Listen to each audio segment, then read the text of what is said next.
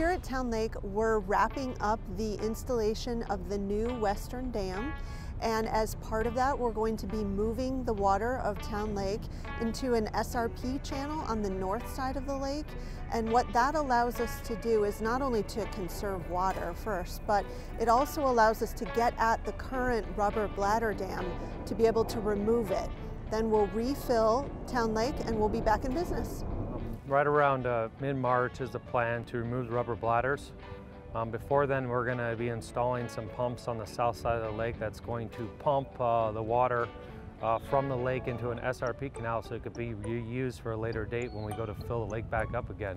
But during that process, we'll be pumping the lake into the SRP canal, and we will be removing the bladders. We're going to have multiple crews on the bladder removal to get them removed as soon as possible. Once that's complete, we will start to fill the lake back up, and then the new dam will be in full operation.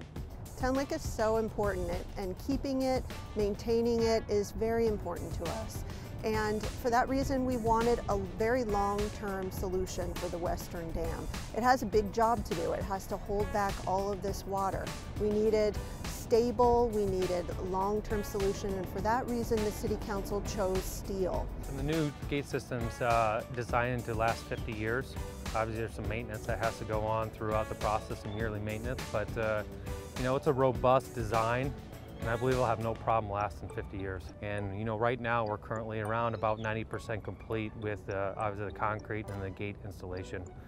Next couple of months we're going to be getting the equipment started up, testing all electrical controls and equipment, and getting ready to put this dam structure online.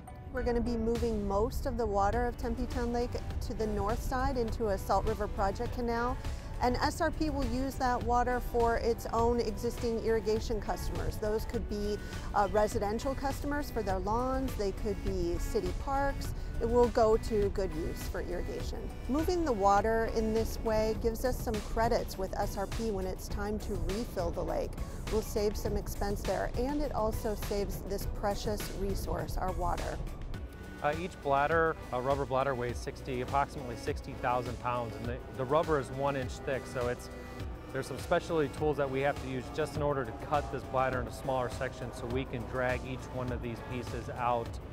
The city knows that the spring is an especially great time here at Tempe Town Lake. There are lots of events, there's lots of people out using it.